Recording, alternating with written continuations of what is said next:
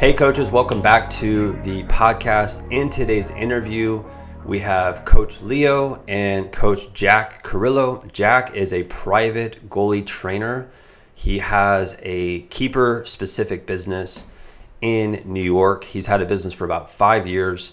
I think my favorite part of this interview, I just got done watching it. It is the part where he talks about going from doing things with cash, switching over to a much more organized model, and how that helped him grow his business. But Jack shares so much information in this podcast. He talks about how he got started, the challenges that he had, like his goals that he has about running residential camps, which is a really cool thing to hear about.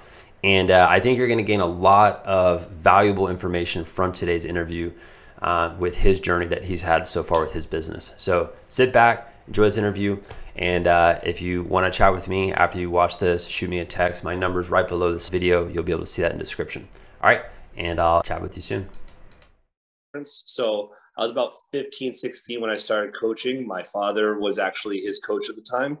And where I was growing up, soccer was starting to get popular, but it wasn't something that was still like, I'm based in Orange County, New York, mainly. I currently don't reside there, but I still mainly do most of my work there. And while I'm doing my training as a kid, there wasn't really the soccer coach. There was no one that had the specialty. It was mostly still dads and things like that.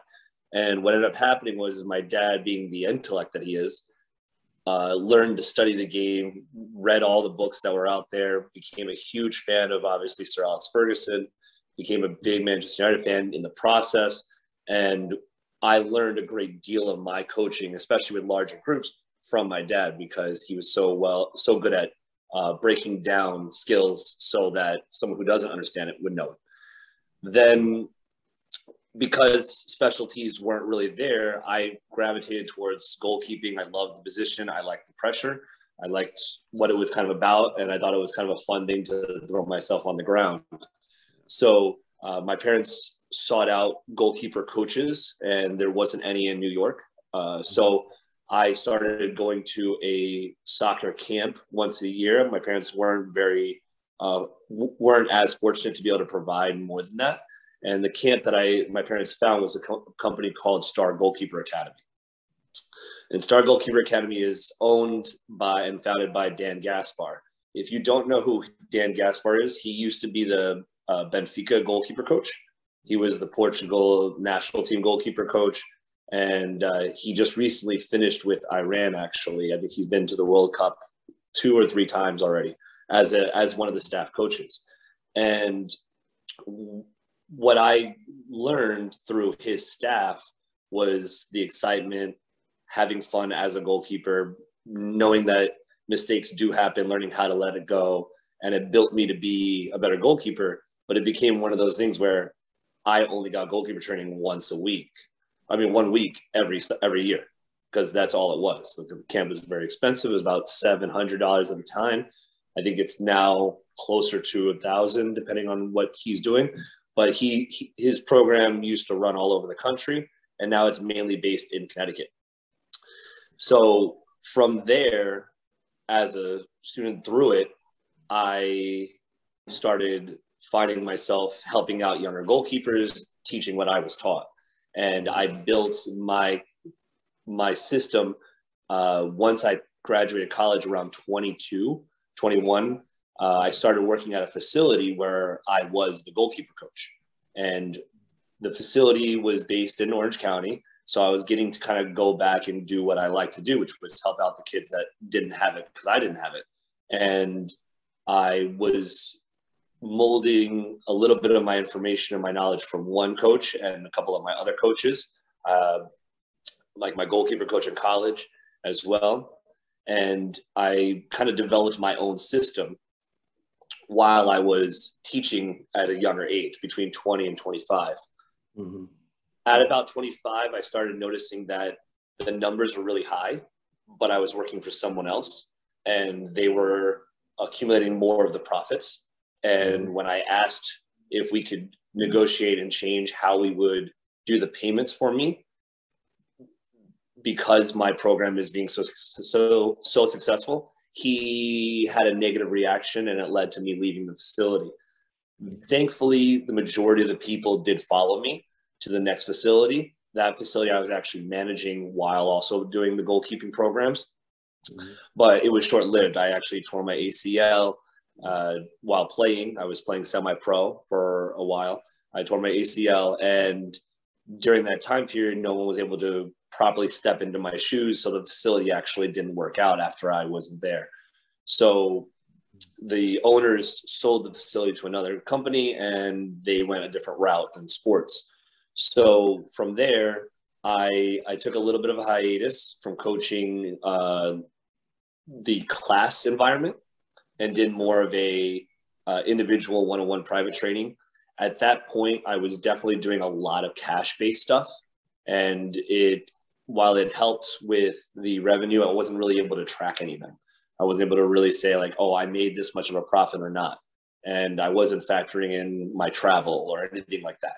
So as a younger coach, I was making, in my opinion, a lot of mistakes that now as an adult, I know more well about. But then what ended up happening was I coached a few colleges instead. I was working for Nyack College for a few years. I worked for St. Thomas Aquinas for a few years. And during that time period, met my wife. We got married. And to actually help pay for the wedding, she told me I should get back into it because it's what I love. And it would be better than me picking up like a night shift job. Yeah. So I very thankfully said, yes, I'll get back into it. And I started forming the plan for summer camps, clinics, private sessions, and working with travel teams or clubs, as opposed to trying to find a home base that had classes. And that has grown over the last 5 years into something that we're pretty proud of. We work with about 100 goalkeepers a year, maybe a little bit more consistently. And I have 8 coaches that now work under me that are either still in college or they are graduating and they have their part-time job or their other job, and this is their secondary thing. And we do winter clinics, spring clinics, summer camps. We are now looking into doing a holiday goalkeeper war tournament that will be in the fall. But obviously a lot of stuff has to go in the right path to do that. So what we have planned for this summer, we have 3 summer camps planned starting in July. The spring break, I actually have one of my coaches. He's going to be running his own goalkeeper spring clinic.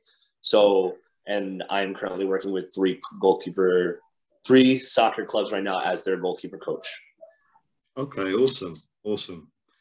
So tell us a bit more in detail about your business then. How's your company different to another goalkeeping company? So this has become the conversation that I've had a few times with more or less just other like-minded people. And that is, Orange County, New York is not known for its financial stability, I want to say. There are a lot of people that are very financially stable. They have their families, but it's a different cost of living than living closer to New York City. It's about an hour and a half north of the city. So property is a little bit less, jobs pay for a little bit less and things like that. So the idea that a former pro soccer player is going to come into Orange County and charge $150 an hour, it's very short-lived. So I've seen a lot of goalkeeper coaches come in and they don't stick around. They move either to Westchester where people have a little bit more money, or they find an academy program or a premier program in another state and they move on. And that's one of the big things, is where I have focused the majority of my business as not making the prices unattainable, offering discounts, especially when parents have multiple kids that are interested, and keeping the concept more about the numbers as opposed to about the price tag. I'm not someone that's going to walk around with an ego saying that my goalkeeper coaching style is the best. I actually tell people, if you are interested in looking at so-and-so and so-and-so, I usually tell them you should go. He does not have his own home base. She does, but those are the two others that have a very similar concept. We are trying to prepare them for what we're seeing goals being scored on. We're trying to teach them about not just the proper technique and safety, but also how to develop and grow for the higher levels. But where my company differs more from the other two is I really heavily specialize in goalkeepers that have never played before, that developing younger goalkeeper.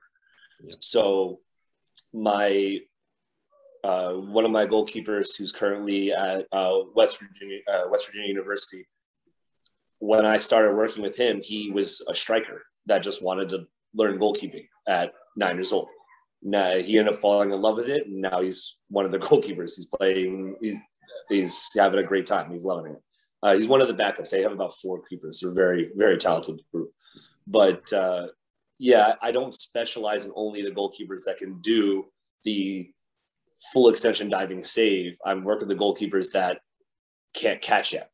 And I want to make sure that they have that ground, that level, that skill before we move on to that next stage. So I think that's probably where I defer the most, because I really take a teacher approach and have a curriculum-based system. Okay, cool. Like that. So you been in coaching for a long time and working especially with keepers, what would you say is the 1 or 2 things that a good goalkeeping session must have? A good goalkeeping session must have fun, 100%. If it is just a session of drills and a coach is hammering them with like, get up, but they don't have that fun with it, it becomes a chore. So energy, fun from the coach has to happen. Enjoyment from the keepers has to happen. And I always say this to every single person. I don't know if you can hear, the kids at my school are getting ready for their lunch. I always ask 3 questions after every single session, especially with my clinics, because clinics are much more rushed than my camps, which is a full day. And I asked them 3 questions. I said, did you get a good workout? And almost everyone's like, yes, because we put them through a lot of footwork-based activities before we get them into the hard training. Then I asked, I said, did you either learn something new today, or did you get better at something you already had? And 90% of the time I got better. Yeah. Or I get the new student that's like, I've never heard that before. I've heard it differently or something. And then the last question I ask is, did you have fun? And that is my goal. I have to have that for me. And that's why, because at the end of the day, we are choosing a position that's high pressure, that usually gets blamed for the loss. Yeah. That at the end of the day is standing in front of a ball that's being kicked as hard as possible that may hurt us. And we're choosing to do that because we like it. The second you don't enjoy doing that anymore, you shouldn't be doing that. So I always stress making sure that the kids have fun. Another thing that I think every single class, I say class because I'm a teacher, every single program or training session that we do should have a plan. What is the goal of today? If you are just going to go out there and wing it, you're going to actually lose the goalkeeper that doesn't want just fun. So having fun is important, even for the pro keeper or the semi-pro keeper, or the college keeper. They need to have fun because they want to enjoy it too. But you're going to lose that mentality person if you don't have a structured plan. And they'll stick around for a couple, but they're going to lose you in the long run. They're going to go somewhere else that's going to give them what they're looking for. And then the last thing is you have to meet them at where they're at and then show them what the challenge of the next level is. For instance, I coach a club where they give me all their keepers at once. And I have premier level goalkeepers with goalkeepers that can't catch. How am I supposed to present a plan that's going to push that premier level goalkeeper with a girl that is just starting as a goalkeeper because she is younger and she wants to experiment? How do I do that? I have to have a plan that's going to be able to hit both of their skill sets but also show that I can challenge the little one that's learning, but also make the premier goalkeeper not feel like she's wasting her time. Mm-hmm. So that's where I feel are probably the most important aspects of the goalkeeper training session. If you have that, you're really putting together a really good program. Awesome. Love that. Love that. So now that you touched upon it, something I know our coaches, especially in our program, they sometimes struggle with is when they have clients that are at different levels. So how do you deal with that situation where you've got one goalkeeper that has that mentality, wants to get ahead, and then you've got the other goalkeeper that might just be there for fun, or it might just be sort of a development? Do you put them together, or are they separate? How does that work in your business? For my programs, they're not together. When it's my program, I'm putting you in a program that's going to work with like-minded skill sets for the goal of growing. It doesn't help because the truth is a lot of people don't understand that when you're doing a program where you're developing an individual, you're still working with the group. So, and the group is building off of each other. They're feeding off of each other. So if you think that, well, the little one or the younger one, or maybe just the less experienced one is having a situation where they're by themselves, even though they're together, so I can just do a different thing with them. The older one knows it. The older one sees it. The more skilled, the more experienced one, they see it, and they're not as prepared for their next shot. That's not fair to that person. So what I do with my camps, we'll base it off that, is we break it off right off the get-go with 2 age groups. We have a summer goalkeeping, future pro. I've flirted with a couple of different names, younger group. And that group is 14 and younger. And then I have an older group, because at the end of the day, camps are more geared towards a little bit more committed goalkeepers. So 14 and under, and then I have the 15 and up, and I call that my Elite Development Academy. And the big difference between the two is that the Elite Development Academy at 15 and up, they work together. They're one group. The younger group, I split the 14 and 13 and the advanced 12-year-olds from the less skilled. And the reason why I do that is because we're going to have 9-year-olds, 10-year-olds that are there to either train, or maybe because the parents just want them to do stuff. And they say, like, you know what, there's a goalkeeper camp. My kid likes soccer. He's 9, 10 years old. He should try it. And I'm like, that's fine. We'll make him a goalkeeper. I'm happy with that. But that 9, 10, 11-year-old isn't going to be able to work heavily with the 12-year-old that's been playing travel soccer for 3 years already. So, and also the ball size is different. So the U12, U13, U14, they're playing with the full size official size 5 soccer ball, where the 11-year-old and younger is playing with a size 5. Size 4. So because they're using a different ball and they are of different size, different strength, things like that, I want to break them apart. And then what we do on the very first day is we evaluate every single one of them. And if there's a 15-year-old that's in that older group that isn't ready, we tell the parents, hey, listen, we strongly recommend that he goes to the lower level. We have no problem reimbursing you the difference. Or if you want to use that for a future clinic, future program, future camp, you're welcome to. If there's a 14-year-old that is just out of this world, or just has maybe a little bit stronger physical development, we bring them up. And then we tell the parents, hey, listen, we think that this is really going to put a better opportunity and better experience for your son and your daughter. So we do have to separate it. Now, the problem with a club training program, so for instance, if you were to train a team, even if this is not soccer, train a team, there's going to be skill levels all over the place. Yeah. The key is knowing sometimes you want to have a balanced group, but sometimes you want to put those stronger kids together, even if it's a small drill. So one thing that we really focus heavily on with my program is footwork. I believe that a goalkeeper in the right place at the right time is going to have a much better chance to make a save than a goalkeeper that's unbelievably athletic in the wrong position. So we stress footwork. If I were to put a skilled goalkeeper with someone who doesn't have the skill and put them through a footwork activity that was high energy and high repetition, you're going to see the more skilled goalkeeper, the more advanced goalkeeper feel like he's taking a step back, not taking a step forward. So it's about learning about how to balance it together. Now, the other thing that's very important that I like to do is I like to play games with my goalkeepers. At that time, bring them back.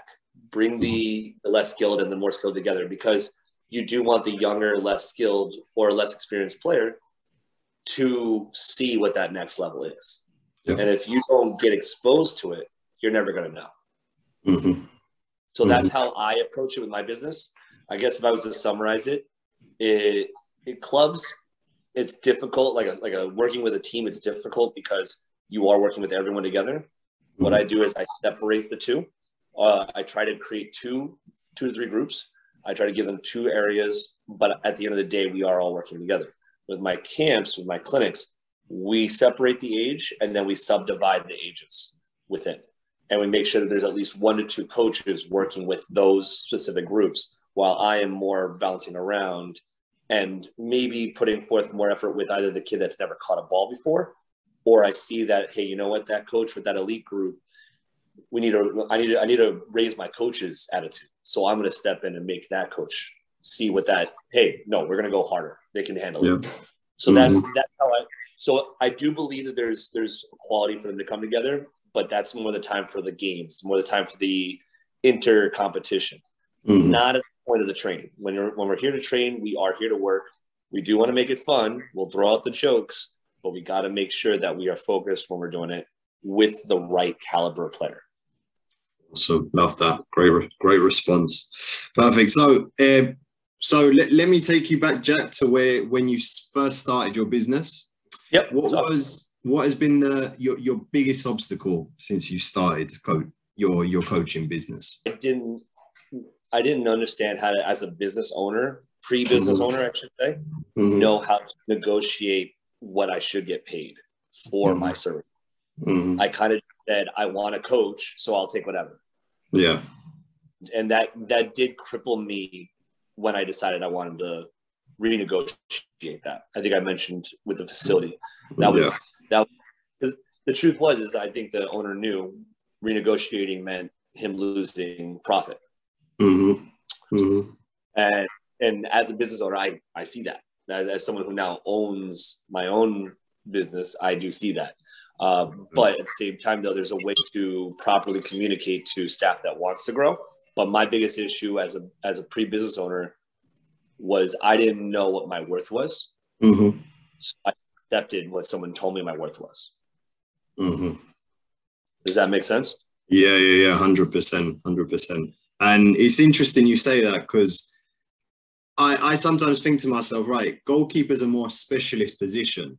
So maybe there's more opportunity in that. You know what it is? We are the afterthought, even still today. Like people are, I think the thing is that the idea is changing, mostly because parents are actually getting more educated, which is a positive and a negative. That's a conversation for another day. But no, like the truth is, like what I was first saying was like, well, I specialize myself, but I didn't have the say. And the reason why I said that first part before I talked about the pre-business side of things was that, yeah, there is always the goalkeepers, 1 to 2 goalkeepers on almost every single team. So there should be a high number, especially since I was one of the only goalkeeper coaches in the area. The problem is that a club is going to say, well, I'm already paying 10 coaches to coach my 10 teams. Why am I now going to pay for a goalkeeper coach to coach my 10 teams goalkeepers? And so when I was starting out, goalkeeper coaches was not an important factor, especially with travel programs and the like right after town teams, like right after the rec. These kids are now playing games, and we're just throwing kids in goal that either don't know how to run as well, or can kick the ball further than the other kids, or is a gymnast and they they want to also play soccer, so they're kind of acrobatic. And so that's what I was kind of saying, where you being a specialist in goalkeeping at a time when goalkeeping wasn't a priority, I kind of just forced to do whatever the field player coach was doing. Yeah. I wasn't able to communicate with them on that. And then on the business side of things, not knowing what my worth was, because you deal with the coaches that tell you, hey, this is goalkeeping's not as important. I just took whatever I was given. And that's where it kind of falls. And that looking back at it, I think a lot of goalkeeper coaches probably had that problem. I would say everybody, because a lot of the goalkeeper coaches that are more established than me, like for instance, someone like John, he had a great relationship with field player coaches and program directors that valued it. So when you value goalkeeping, you can build that specialization clientele quickly. I'm not saying that's how John did it. I don't know John's story, but I just know that John has a great program that he does in New Jersey, and I know he has great relationships with St. Benedict's, with Red Bulls, because he's built that relationship with them. Awesome. This was our few conversations, but like for me, I mean, I came out of Hudson Valley, New York. I played SUNY Cortland. They just started semi-pro when I was like in my late 20s, so it was a bit too late for me. Awesome. Perfect. So Jack, where do you see private training going in the US in the next 2 to 5 years then? Well, that's the one thing I will tell you. Our biggest problem in the country is, well, privatized training or supplemental training. It's the direction of every sport. It's like, obviously they're trying to find the best AAU basketball coach to get their kid to the best college, to get their team, or the best high school program to the best college, to hopefully go in the NBA. If you play Pee Wee football, you're paying for your trainer to get your running back to work with a training facility to develop so you can get scholarships. It is definitely the direction that things have been going. I think that it's going to continue that way. I do see a higher push, especially in the soccer world, for the premier program, and it's a pay-to-play model in the US. So being that it's a pay-to-play model in the US, that is both a positive and a negative. So on the positive side, yes, if you are developing, you have that opportunity to play at a higher level. And you're usually paying money to get there. But not paying money to get on the team, but paying money to develop and grow with coaches. And obviously the more you're able to commit, the more you're able to go. The problem I have is always making sure that the parents and the players know the last thing that anyone I work with has is burnout. I don't want a single kid to be like, I'm going to college, I don't want to play anymore. Like it's a commitment to work with private training. So we want to make sure that they enjoy it. That that's the only focus that I think private training needs to happen. Make sure you're enjoying what you're doing, not doing it and hating it while you do it.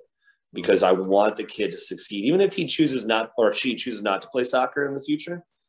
They're going to still value what you were able to work with them on as a young adult, and that's the goal. I mean, and an end game for me is that they value what we provided them. So I think that private training, it's always going to be there. It's always going to be the direction. I think that it's always going to be positive, and I think that more and more trainers are becoming more educated. For instance, I know more about physical development than I ever did. So when a goalkeeper asks me, hey, what are some good workout programs for goalkeeping that I can do in the gym? I can give them some advice, but I always refer to them to work with a trainer in that field. But I'm even more knowledge than I was. I have more information now because I took the time to learn it. And I think more individuals. They're doing that. So they're not just focusing on, all right, well, this is how you catch the ball, and I'm going to just focus on that. No, they're like, you know what? No, I see what's happening, and I want to work and also recommend this other personal trainer and that. So it's an interesting, I don't know. I want to say it's an interesting question because it puts a little bit of emphasis on the fact that we don't always work with teams and develop groups. We really work with the individual, but obviously small groups and camps and clinics and stuff like that, they're a big part of the team development. Learning how to correlate what they do one-on-one to the team is important. So yeah, there's always going to be a value. I think it's going to grow even more in terms of privatized training programs. 100%. Yeah, cool. So what would you say to a coach that's watching this or even listening who is thinking of starting a business but hasn't yet done it? I would ask what their goals are. If their goals are just to make money, then they're very well in their right to do it, but they're losing the actual value of it. If your goal is to go out there and develop and see the kids grow, or even the college players grow, you're gonna value that more. It's not gonna be just a job for you. And that's the reason why I really do believe Goalkeeper School has grown so much. Like I said, I'm in my 5th year, and now instead of me working with 40 goalkeepers for the entire year, I'm working with closer to 100 goalkeepers. And a lot of them are goalkeepers that keep coming back to other programs. So, and you see it. You see the goalkeepers that keep coming back from the winter to the spring to the summer. My coaches are just like, oh man, Parker, he's growing so much. He's doing this. So even my coaches who are younger, they see that value in how much the growth happens in our clients. So make the goal something that you are going to say, I want to do this every day. That any coach who wants to start a business, that should be your focus. From there, you have to think about how are you going to do it.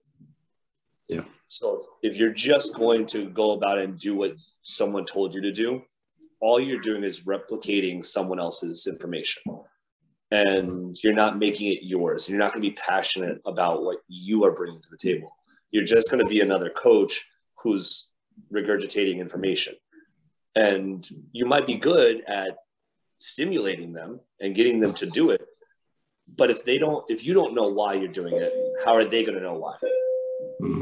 So yeah, definitely value the growth of your clients over just making money. Definitely ask yourself, how are you going to do this? Why are you going to do it?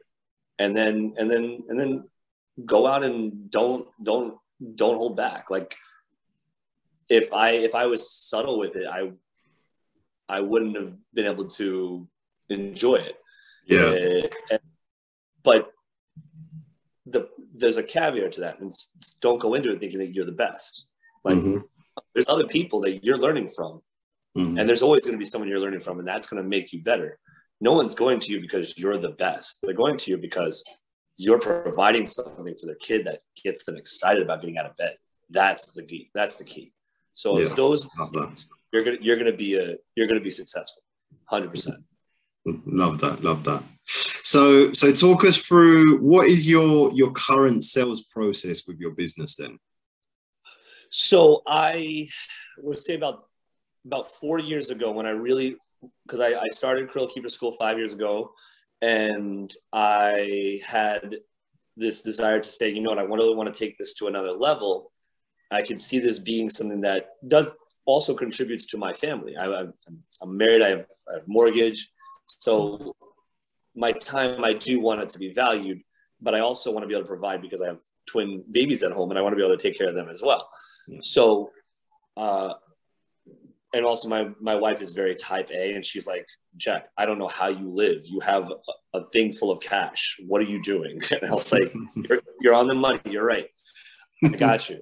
So I talked to a few people that have either started their own businesses or work in things. And I actually, one of my goalkeeper's parents teaches about web design. And he had a project during, he's a professor at Marist College. And one of his projects, someone was deciding to build a website that was built around sports. And he came across a program in his studies called Demosphere. And Demosphere is like a lot of different other companies where they provide you a website, but they also provide you a backing. And this is where things really changed for me. Being able to not just, oh, I have the square. No, like I have an actual back database through Demosphere where every credit card transaction, online or in person, goes through it, gets categorized, gets placed. I have everyone's contact info now, not on a piece of paper, on an Excel spreadsheet, and it all gets logged on the website as they register for every single program. Whether they pay on credit card or cash or check is different, but they can't even register without putting their information into my database. So now I've built an email like log for every single contact. I just sent out my summer camp information, and obviously I go through it to make sure I'm not emailing college kids or people that have graduated through my program. So I just sent out an email to 86 people last night by just selecting my previous programs, copying, pasting the Excel spreadsheet, plugging it in, emailing it out. And now I have an email blast. And before I even start advertising to the outside, 86 of the goalkeepers I already work with have access to my program. The website is a little limited. I know that some of the other programs are really good at being diverse, adding video content, things like that, such as Wix.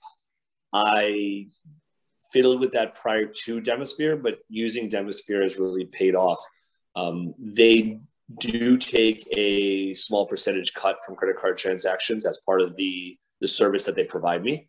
But in the team, my company went from a system where I did not have knowledge of exactly what my profits are to being able to say, this is how much I spent with my credit card and how much I have made through my camps, clinics, and things for an entire, and I can log and look at the differences between one summer camp to another summer camp. I can look at, well, this week has performed better in this week over the last 2 years, 3 years. I can look at my locations to say, is this worth it? And it really makes a big difference for me in terms of all of my expenses in the grand scheme. So having that over the course of 5 years, now I know exactly what is coming in, what is going out, and I can better pay my coaches because of it. Where before it was like, all right, well, we got 40 kids this time, so I can give you this much. Oh, we only have 15. So listen, even though you did the exact same thing, I'm only going to be able to. No, I know exactly what I'm going to have for an entire summer. I could say before the first day of the first program, you are guaranteed this regardless of how many kids are in the third camp. And my coaches appreciate that even more. And that's one thing that I would say. My program would not be successful if A, I'm not hiring people that I trained, but B, that they don't want to keep coming back. Because they make my summer camps highly successful because they know what we're teaching. I can talk to them quickly about it. If they're messing, call them out on it real quick. And then they take the program seriously while also knowing, hey, listen, we get to come here, kick soccer balls, and have fun with kids while teaching them. So they enjoy it too. So but that finding Demosphere, getting a business relationship with them has been monumental to my program. Now that software you use, was there an investment you had to make for that? It was a very small investment prior to. It was $500 for just exclusively for just the website design. Okay. Then they give me tools, trainings on how to edit the website afterwards. Like I said, they're a little limited in terms of what they can do, but their focus isn't on that. Their focus, they hire, so I don't know if they hire outside or they have a hired personnel that does the websites. If there's something that I can't do, I contact them. We set up a meeting time and we change it. But the majority of things, and the other thing too is there's also a normal business hour time slot where I can reach out, and there's always someone that I can reach out to during that time period. Hey, I'm having trouble with this part of my computer or this part of the program. Yeah. And they will be like, oh, I see what's happening. They'll log in, they'll see exactly what I'm doing. And they'll be like, this is what we need to change, or this is why it's not working for you. So the investment was $500 up front. And then from that point, then it became there's no more investment in the website at all. It's exclusively, they give me unlimited aid while I'm with it. The only thing that they take is a small percentage of every credit card transaction. Okay. So for the parent, they're open and honest. They say, this is how you can go around our credit card transaction. If your camp is $400, add that percentage to the credit card fee, and that percentage gets taken out and you still make $400. Yeah. And we explain to the parents, hey, when you pay a credit card fee, when you pay the credit card, this is what it is. If you're going to pay with cash or check, understand that we're going to be hounding you for the 2 weeks prior to the program. But yeah, and to be fair, the majority of parents are okay with paying the credit card fee. But some would prefer to say, hey, listen, I have 2 girls that are going to come to all 3 of your programs, so I'm going to just write you a check. I say, okay, that's fine. So a lot of the coaches, when they start working with us, they use that cash in hand system. So tell us, how important was it to make an investment? Because I'm guessing all your clients, when they enroll with you, they have to go through the online system, right? Yeah, that's 100%. So how important is it to invest in a software like that? Because a lot of coaches don't want to do that because of a fear that they have for whatever reason. I'll be honest with you, I had the fear as well. It's an irrational fear. It really is. It's one of those that once you do it, then you're like, oh, why didn't I do it sooner? But it's also like, well, I have to commit this time and blah, blah, blah, blah, blah. The fact is that you're going to be giving up more time and getting more headaches by doing a cash-based system, because you're going to, if you're going to do cash check, you're going to be handing out flyers, asking them flyers, or like mailing out things, and you're going to have them fill it out, write a check, mail it to you. And then what you're going to have to do is you're going to have to log everything in on your own to develop your email databases that you want, where the systems that are in place because of modern technology, it really speeds up. It expedites your time. And in my opinion, time is money when it comes to that.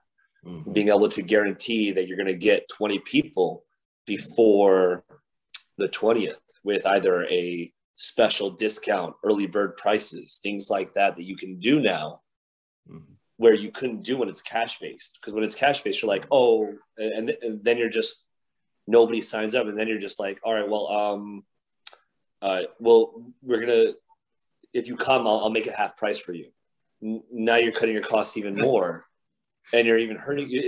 You're cutting your own legs out from under you just to get numbers up. And when you're doing it that way, it's like I said, it's too many small headaches that build into one stressful working environment for yourself. It would be like owning a bar and saying, I'm not going to take credit cards. Yeah.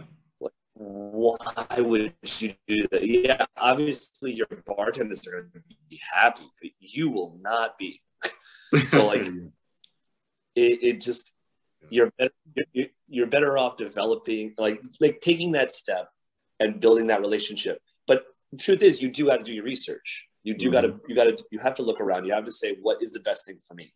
If you're just a personal trainer that's going to float around and do things, you can get away with a smaller system. But if you want to work with large numbers, you're gonna limit yourself by being paper and cash, and because you're never going to reach that higher numbers. Like, specifically speaking, my last winter clinic in January, we did every single Friday for an hour and a half for all of January, 1 week of February.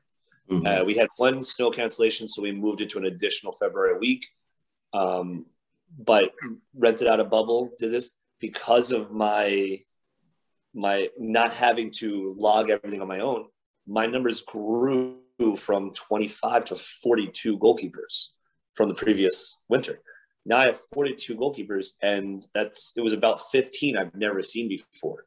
So it's 15 goalkeepers I've never worked with before that I now have their information without having to be like, all right, well, let me pull this together and let me look this up and let me find out where they're from and log it into my computer.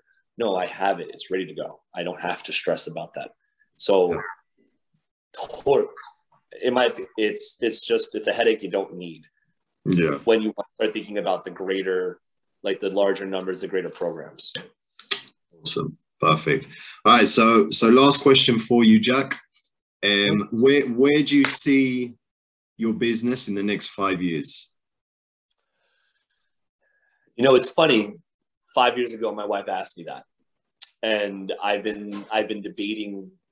I've been having this conversation with myself specifically about that, and the short answer is getting back to what it was right before the pandemic, and the direction that it was right before the pandemic was residential camps. It's a big market that isn't being tapped into, especially in my area. Pandemic that hit, in New York, got hit pretty hard. Before that, I had my first ever residential goalkeeper camp at a local college that I was working at. I had a challenge, and the challenge was that they only had 2 goals, and that doesn't work with a goalkeeper camp. You do need multiple goals. So I actually had to go get and bring goals in a U-Haul. I rented out a truck and brought over like 7x21s because that's all that could fit in there. And I brought them to there, and I rented them out for a week from another facility and brought them back. And the camp was highly successful. We had 38 in our first week ever doing it. And the plan was to then make 2 weeks of residential camp where I was going to do one there and then one at another college. But with the pandemic shutting us down, it's kind of made it so colleges are a little bit more tight to letting that happen for an outside rental. So within 5 years, I think my plan, I know what I want, and that is to have 2 to 3 residential goalkeeper camps that also are local enough that can still host the day camp kids, the young goalkeepers that aren't ready for it, or the locals that can just go there. Because the reason is like I have goalkeepers that drive from Pennsylvania for my camps, and I have goalkeepers that drive from New York City that come to my camps. And to make life easier, I've actually heard that they rent out a house during my week, and so it's not a long commute every single day. Yeah. And I hear them, I feel them, and I know that there would be a greater tap for the youth development, but also the advanced development of goalkeepers if we were able to provide 2 to 3 residential goalkeeper camps in the Hudson Valley. Awesome. Yeah, so that would be that's my goal in the next 5 years, that we are converting at least our summer program to that. Awesome. That's awesome. And well, good luck with that. And I'll definitely be following your journey with that. So, well, thanks, Jack, for coming on. Thanks for sharing your expertise, your advice, your story with our viewers. Now, if anyone watching or listening wants to follow your business, or even wants to get in contact with you, what's the best way to do that? The best way to get in contact with me is via email, which is carillokeeperschool@gmail.com. Tags for my Instagram page and Facebook are exactly the same, Carillo Keeper School. And you can also go to my website, which is www.goalkeeperschool.com. Awesome. What we'll do is we'll put that below the video, so anyone watching can follow you there. All right, Jack. Well, it's been a pleasure. And again, good luck with everything. And I hope you reach your goal. And I hope to see loads of residential camps in the next 5 years. I hope so too. Thank you very much. And I'm sorry for, I know these type of questions, I can go for hours on. So I'd appreciate you not being like, hey, listen, got to pull back a little bit. I do appreciate it. Okay, perfect. All right. Take care, Jack. All right, you too. Thanks.